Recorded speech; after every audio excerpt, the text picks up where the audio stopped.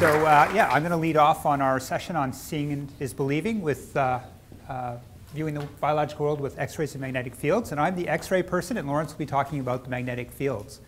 But before I get into X-rays, I want to talk a little bit about the scale that we work on. So we both are interested in understanding biology at a molecular level, or understanding how the actual molecules themselves work. And we do structural biology at an atomic level. So first I'm going to just show something I did just for fun. I took some cheek cells and I put them under a standard light microscope and first stained them. And you can see they're about 30 microns big. They have a nice little stained nucleus. And scattered all over them are these little specks. And those are the bacteria that normally live in our cheeks. Okay, and I'm interested in bacteria. I'm a microbiologist. And so light microscopy is not an ideal tool for looking at bacteria because they're a little bit small for the scale that light microscopy is normally used for. So what bacteriologists often use for looking at bacteria is electron microscopy. So here's an EM micrograph of a bacterium. And we can start seeing features like the cell wall and some of the extracellular matrix, the parts of the bacteria secretes. And here's the inside of the bacterial cell. But we still don't see a great a lot of detail. So we want to go to the next level and look at things at a molecular level. So what I'm going to do is just show you a little video that just takes you from a grain of rice down to the molecular level, just to give you a sense of the scale that we're trying to look at. Okay, so I'll just play this little video. Oops. Okay. Okay, so here's our grain of rice. And we're going to zoom in to a human egg cell, which is one of the largest cells in our body, down to a relatively small cell, a red blood cell. Okay, and then we're going to look at a cell organelle, a mitochondrion. We're going to keep zooming in, look at an HIV virus. Okay, now we're starting to approach the molecular level. And here's our first molecule, so it's a human antibody. And we'll zoom in one more time just to look at a very small molecule. Here's a water molecule. Okay, so what I want to really emphasize is that we're zooming right in down to the molecular level. Okay, all right. So how are we going to do this with X-rays?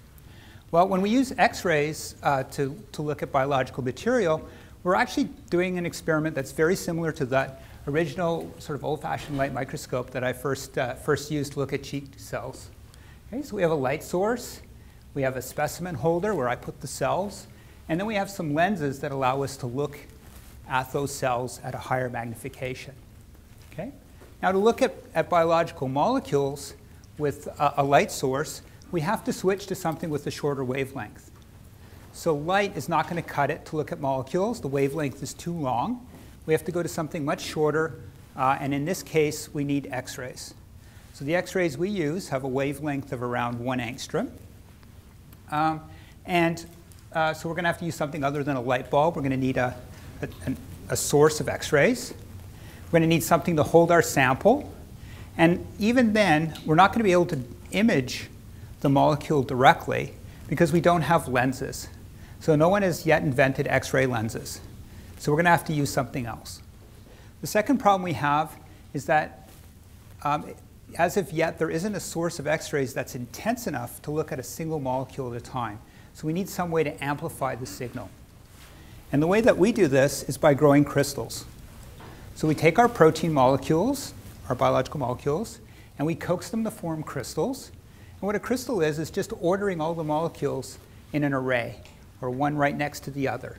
And by creating this array, we then amplify the signal of the molecule that we're interested in. Okay? All right. So the first thing I'm going to do in terms of talking about the technology of getting structures with X-rays, I'm going to talk about the X-ray sources, because that's one of the areas where there's been a lot of advances. So first off, I'm going to talk about the X-ray source we have down the hall that we recently was funded by the Canadian Foundation for Innovation through the ASTRID program. So here's our X-ray source. It comes through here. There's a beam of X-rays that comes out this little collimator. And we put our sample right here. the X-rays hit the sample, and we're going to get diffraction, and we're going to record the image with this fancy camera at the other end. Okay? So just to remind you, our sample is a crystal. And because our X-ray beam is fairly intense, we loop these crystals in a little nylon loop, and we flash freeze them in a nitrogen stream. So we're going to do this experiment at 100 Kelvin, or minus 170 degrees Celsius. Okay, and that's just going to preserve our sample. All right? Now this works for many cases, and we collect data here routinely. But oftentimes we're not able to get crystals that are big enough or diffract well enough to use on our home source. And so we're going to go and take our crystals to a much brighter source of light. And the light source of choice for crystallographers, or X-ray crystallographers such as myself, is a synchrotron. So this just shows you the relative brightness of the light from different sources. So if you go in for a medical X-ray, it's a relatively dim X-ray source, which is good because when we get an X-ray, we don't really want to be heavily irradiated. Right? We want this to be as minimum radiation as possible to get the image. If we look at a candle, that's about 1 billion photons per square millimeter. So that's a really bright source of light. If you've ever stared at a candle, usually you see kind of little red spots afterwards. Right? The next brightest source we can talk about is sun. We generally don't look at the sun, too bright. But even that is orders of magnitude less bright than a synchrotron. Okay, so these are incredibly intense sources of light. And in this case, the light is at a wavelength to give X-rays. Okay, so I'm going to show you how a synchrotron works. Oops. Okay. Oh, I forgot to mention.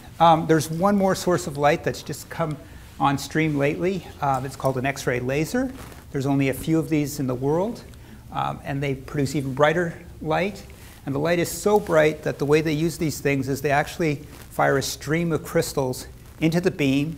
The crystals vaporize instantly, and before the crystal is destroyed, they collect the X-ray diffraction pattern. But I won't talk about that because I haven't even had a chance to try it out yet. Hopefully sometime soon. Okay. Where we usually go is the Canadian light source. It's in Saskatoon. And what the Canadian light source is, it consists of an X-ray or an electron gun. There's something called a LINAC, which accelerates those electrons. They get fired into a ring, and they go around this ring near the speed of light. And they're very powerful magnets that direct those electrons around in a big circle. And the whole thing's housed in a building similar to an aircraft hangar. Okay, so it's a fairly large piece of equipment. And as you bend the X-rays around the ring, as you bend the electrons around the ring, you generate X-rays. And these X-rays come down a path, a beam line, to where we put our sample.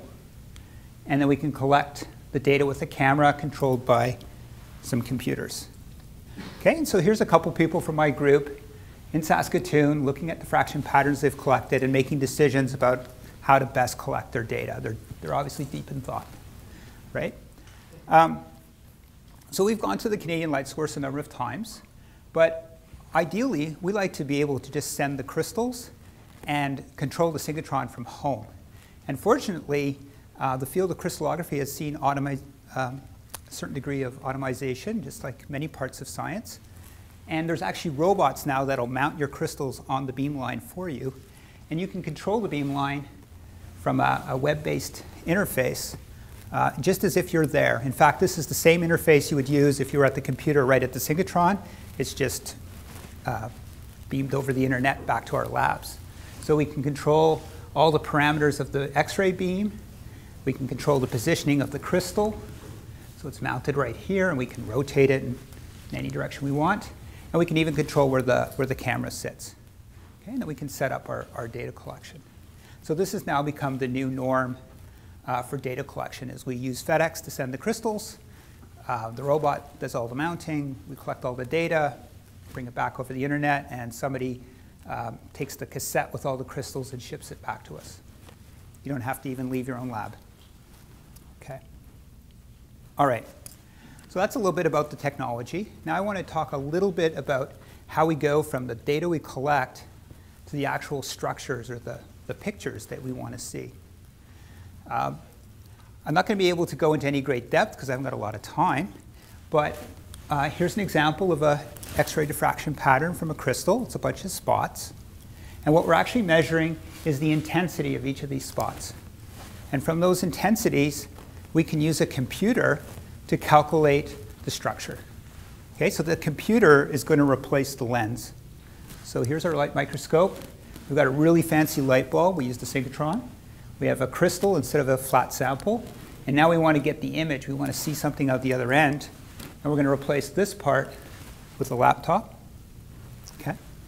And using a lot of sophisticated software, a lot of knowledge of physics, we can go from this to an electron density map. Okay? Now, we don't actually see the atoms directly. What we see are the electrons in the structure or in the molecule.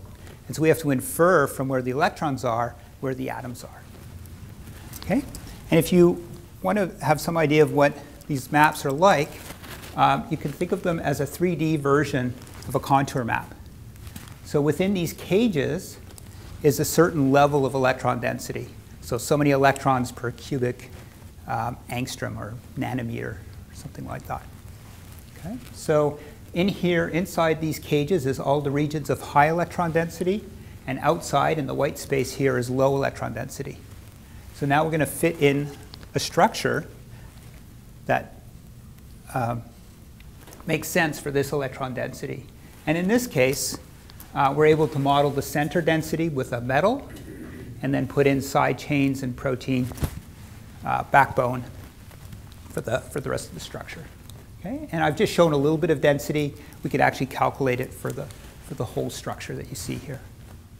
Okay? Now, if you have a really good density map, a lot of this is quite obvious, and people have even written computer programs now that can do this in an automated fashion.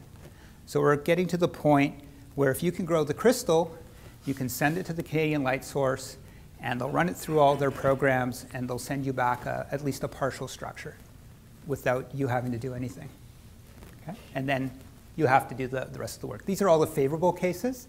As often is the case in science, not everything works as planned, and that's where all the knowledge and experience comes in. Okay. All right, so that's getting structures. So what I want to do in the last little bit of my section is just talk a little bit about the research or the structures that we're interested in my lab. So my lab is interested in Staphylococcus aureus. It's one of the superbugs that we have difficulties with in society. It's a leading cause of hospital-acquired infections. And here's just a little article from the Globe and Mail. It's a bit older than some of the more recent scares about superbugs, but I like this article because it actually has a few facts. So it points out that about 8,000 people a year succumb to hospital-acquired infections, and that's more than the total number of people who die from breast cancer and motor vehicle accidents combined. So this is a really serious problem, and it's exacerbated by the fact that the use and abuse of antibiotics has limited treatment options, and that makes people worried that this number could grow larger if we don't either use antibiotics more judiciously or develop some new treatments. So my interest is in coming up with some new approaches to controlling Staph aureus, and I just have a little stuffy superbug that my kids like. So it relates to what Dad does. Okay. So what I'm going to do is talk a little bit about the approach we take. My lab is interested in how these bacteria acquire iron. And you might ask, well, why should we care about how they acquire iron? Well, the human body is a great storehouse of iron, and they need iron to grow, just like we need our iron for our metabolism. And our human body goes to great lengths to try and keep iron away from bacteria. So it produces a number of proteins whose sole purpose, or one of their main purposes, is just to scavenge iron away and keep iron away from the bacteria that want to infect us. So a professional pathogen like Staph aureus has to come up with some way of overcoming this nutritional immunity in our body. One of the methods they use is to acquire iron from hemoglobin. So if you get staph in your blood, it'll try to lyse the red blood cells. The hemoglobin will come out, and the The Staph aureus has specific receptors for human hemoglobin, and they're called ISDB and ISDH. They'll strip out the heme from the hemoglobin, and through a series of proteins that are all embedded in the cell wall of the bacterium, they'll transport this heme into the cell where the iron will be released by these other proteins down here. So we have a fairly complicated system with many components whose main purpose is just to extract heme from hemoglobin. Okay?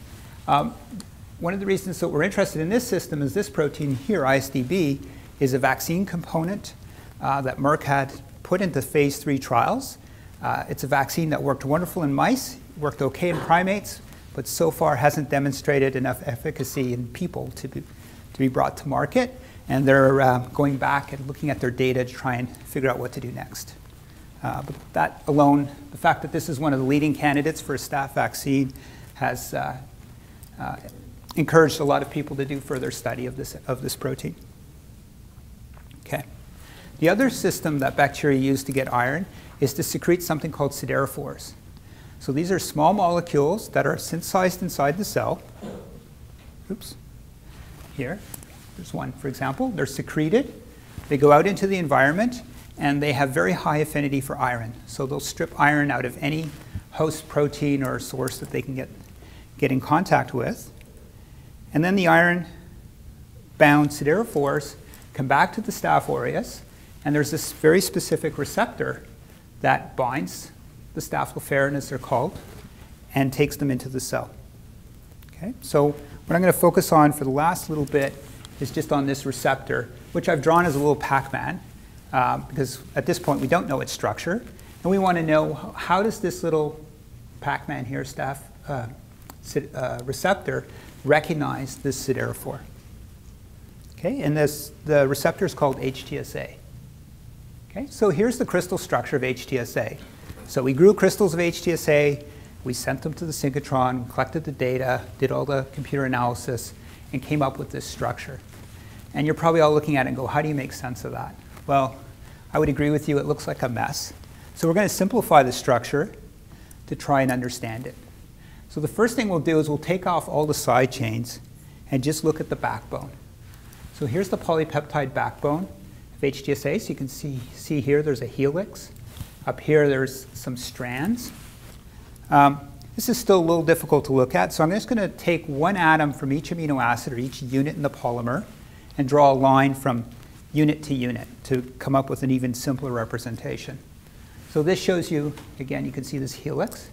You can see the path that the polypeptide chain follows. So we've simplified it further. We could even do better than this. We could come up with some cartoon representations of the different parts of the structure and draw this helix actually as a visual helix.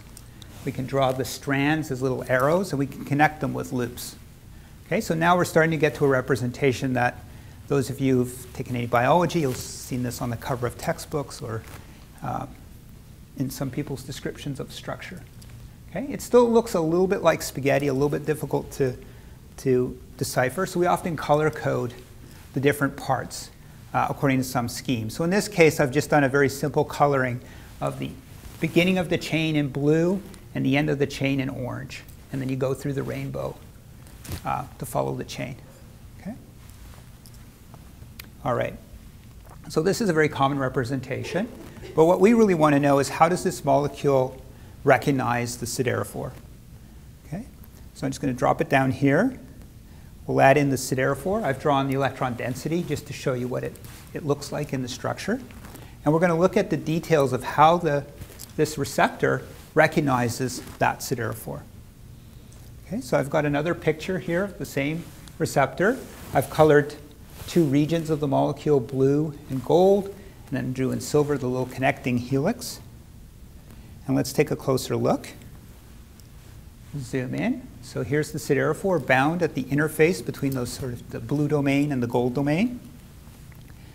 And now I'll add back in some of the detail that I stripped out to create this fancy picture. Okay, I'll add back in some of the side chains and I'll label them. And I'll strip away all that backbone, and we'll just look at the actual amino acids and all the specific interactions that lead to this receptor recognizing a particular siderophore.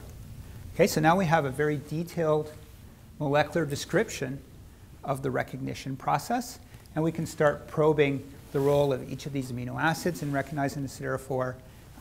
And furthermore, we might even be able to understand how we could modify the siderophore for our own purposes. And I'll talk about that in a minute. Okay? It turns out that the receptor changes conformation as it grabs hold of the siderophore. So just that Pac-Man image that I showed you in the beginning is fairly accurate. The receptor sort of is opened up to bind the siderophore, and then it closes in around it. So I'm just going to show you a little animation which shows that process. Okay, so I'll try to do that again. Okay, so this loop shown here in blue with this particular amino acid is swung out when the siderophore isn't present, and then it swings back in to bind the siderophore. Okay, and that little animation I showed you is not something that we have experimental evidence for. We know the beginning state and the end state from our crystal structures, and then the conformational change, the movie, is an interpolation. Okay, so a lot of what structural biologists do is take the snapshots that we're able to get experimentally and try to interpolate what goes on in between. Okay. So lastly, I just want to talk about a couple of applications. So now that we know how the siderophore is bound by the receptor, maybe we can make modifications to this siderophore for our own purposes. And one of the areas that's under investigation is to link antibiotics to siderophores. So if we know where the siderophore is grabbed on by the receptor and which parts are free or available to add on to, then we could make more informed choices of how to synthesize a connection between a drug and a siderophore. And there's a number of groups that have done this successfully. They've made linkages or made new molecules by linking a drug, an antibiotic, to a siderophore, and they've made these antibiotics more potent. And so they're imported into the cell. The drug gets imported along with the siderophore and then reaches its target and kills the cell. So you can kind of think of this as adding a little bomb to the food that the organism is trying to digest. Okay? The other possibility is that we could even think of new antibiotics that wouldn't get into the cell on their own, but by linking them to a siderophore, we might be able to force their import into the cell. Okay? There's even some naturally occurring antibiotics. So they were isolated from other organisms, just like penicillin was originally. And they've been shown to be effective against bacteria of interest to us, like E. coli or Staph aureus. The reason this hasn't met with a lot of commercial success so far is that it's actually quite difficult to make these molecules.